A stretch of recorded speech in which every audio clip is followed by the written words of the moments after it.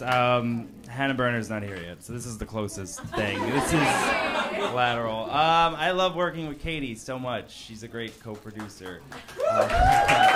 Yeah. She's a lot shorter than me, so there's no guilt when I don't make eye contact. It's like, all right, was he joking? No, I'm not. What's up? What's the worst? Have you ever told someone you love them, and then like, what was the worst response you've ever gotten to that? What? Who said that? Don't. Someone said don't? Yeah. How'd you respond? I cried in a cab home. Yeah, it's the appropriate response. That's pretty... Did you ever talk to the guy again? I'm still talking to him. What?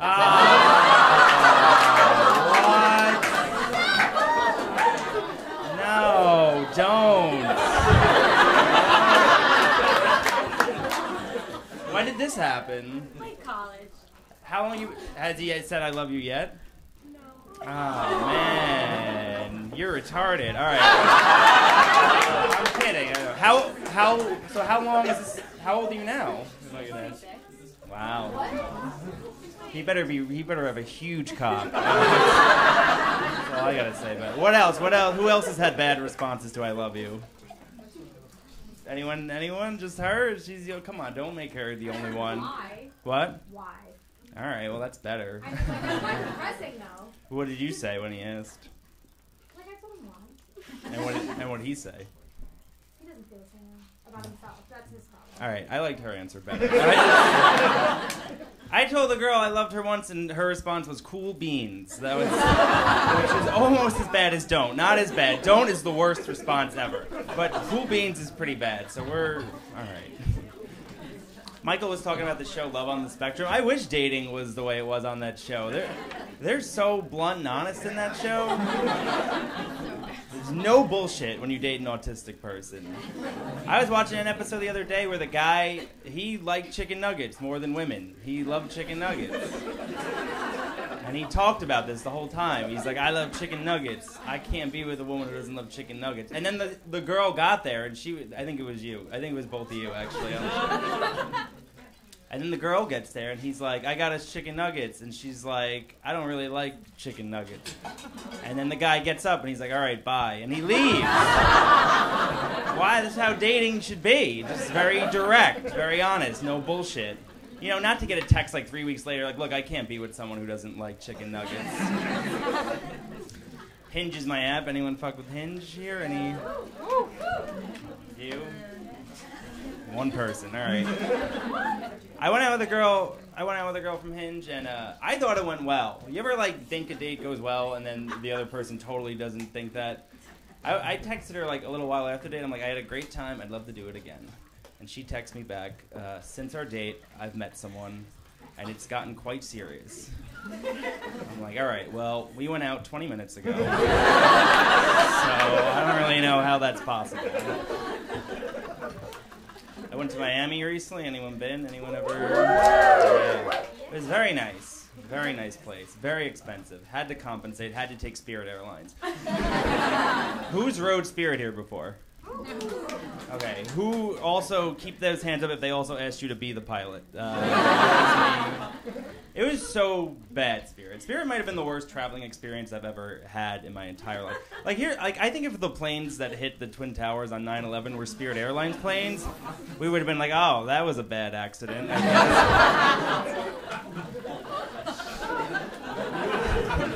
Like if Al Qaeda's like, we've taken over the plane, we'd be like, finally, a pilot who knows what they're doing.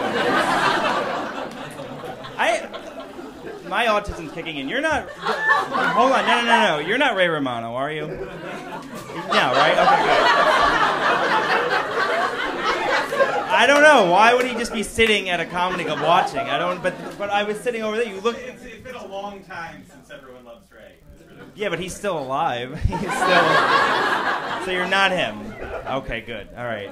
I was standing over there and like I couldn't even focus on the show because I'm just like, I look familiar too, but I'm not Ray Romano. Someone else said you look like Ray Romano? I didn't say that. But... Well, now that you said it. Yeah. Was that who you were thinking of? Maybe. No. I think I'm the only one who thought that. I'm in therapy. Anyone here sad? There you go. That's a weird thing to cheer for, mental illness. I like my therapist a lot. She's helped me, but I think like the problem I have with her is she's like too optimistic a little bit. You know, like, because I like all I talk to her about is like stand up. I'm like, I don't, I hate to say that. I'm like, I don't think audiences like me. She's like, look, it doesn't matter what audiences think. It matters what you think. I'm like, that's not how stand-up comedy works. What the fuck are you talking about? It only matters what strangers think. She texted me the other day because I was feeling kind of down. She's like, look, I want you to know you're showing a lot of growth in your sessions. I'm really proud of you. Just to fuck with her, I texted her back. I'm like, I'm going to kill myself. Right now. And she got all like frantic. She's like, look, if you keep saying stuff like this, I'm going to have to send you to a professional. I'm like, what the fuck are you?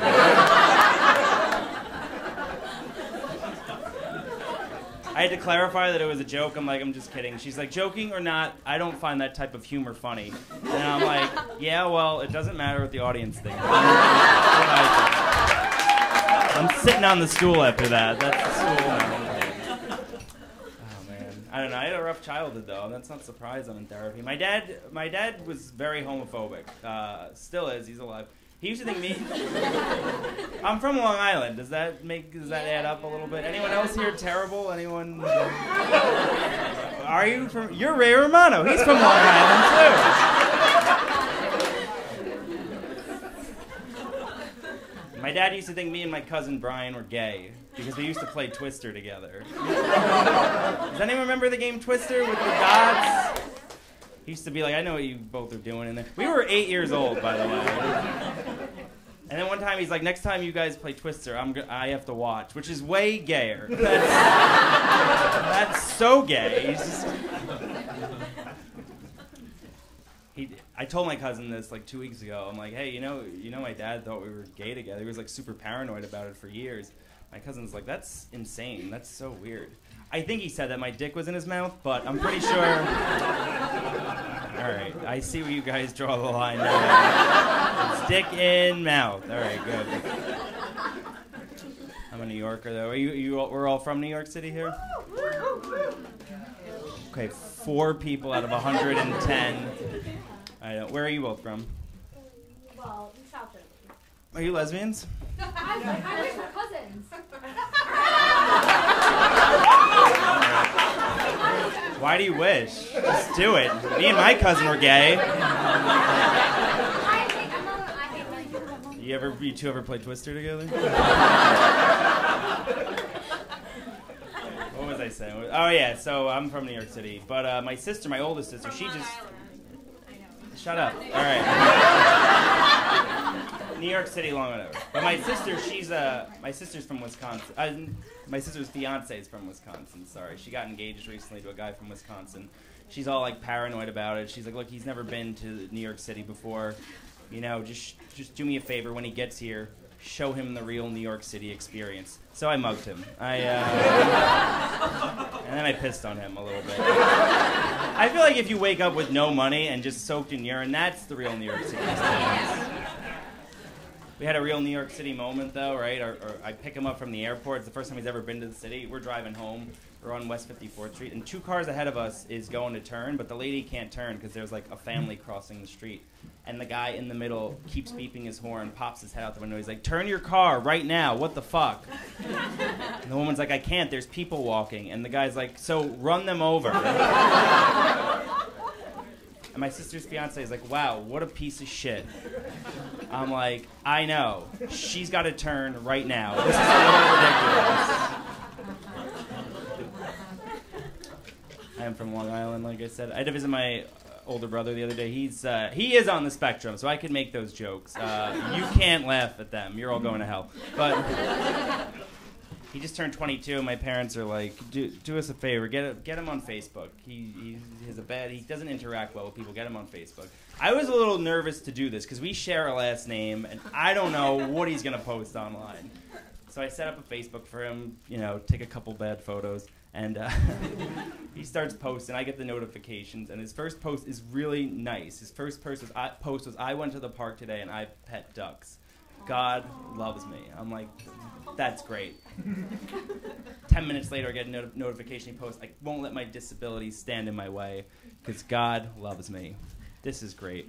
8 minutes later, he posts, Hillary Clinton's a fucking whore. Well, and God loves me. So that's a bit much. Anyone married here? Who, in the back? You two? All right, is your husband... Where's your husband? He's in Brooklyn watching my daughter. Oh, that sounds like he's cheating. I'm just kidding. That makes no sense at all. I watch a lot of murder documentaries. Those are like, does anyone... Yeah, it's always white women. Yeah. You learn a lot about murderers when you watch murder documentaries. I learned one way to tell who's a murderer really easily. Psychologists say you can like tell someone's a murderer. Here's what you have to do. If you look them in the eyes for 8 seconds straight and they're a man. That's usually... Fellas, am I right? All right. A lot of men murder their wives, which is why I asked who's married. So you're... Yeah, I would be for sure the person. How long have you been married for? 5 years. Yeah, that's like when it happens. That's so weird. It's 5 years. A lot of men murder their wives, and the reason they do it is they have like side pussy, and they want to be with their girlfriends. So they murder their wives, which to me is crazy. Like, how could someone do that? How could someone get 2 women to fuck them? I don't understand. Imagine having so much pussy you have to murder some. You're like, I'm overwhelmed with pussy. I gotta get rid of some. I gotta get it out. I like Unsolved Mysteries is my favorite one because like they're way less preachy than all the other ones. Because all the other ones are like you can't get away with murder. Don't even try. You know, the truth always comes out. Unsolved Mysteries like, oh, you could get away with it. I watch a lot of serial killer documentaries also. I think a lot of serial killers get caught, and I think the problem is that they always leave clues. I think that's where they fuck up. Because the cops always, like, 8 women have gone missing. They're all linked to the same guy, and the other cop's like, oh, wait, they left clues. And he's like, oh, great, okay, perfect. That's a new joke, and it bombed, but and that was my worst fear. That just came true, right, in front of you guys, and we got to live that together. It's hard to get 110 people to agree on one thing, but we all agreed that joke sucked really bad. I gave up drinking recently. Anyone else gay here? There are a lot of benefits to quitting drinking. My skin cleared up. All right, I sleep better. But my favorite part about quitting drinking was relapsing. That's the best. People love you when you relapse, and you get to get fucked up. It's amazing. I downloaded an app, like a sobriety app, when I stopped drinking, and it would like send me positive messages throughout the day, like, you're the best. Like, you know, you could do it. Don't stop now. But now I drink more than ever, probably. But I forgot to undownload the app. So, like, I'll still get messages every night, and it really just looks like it's encouraging me to drink more. I was, like, doing shots the other night. I like Fireball. I was like done. I'm like, I'm gonna go home. I can't do anymore. And then I got a message from the app like, alcohol is no match for you. I'm like, you were fucking right. I'm finishing all of these. Are you two a couple? Yeah. How long you both been together for? 3 months now. Nice. You think about having kids, maybe?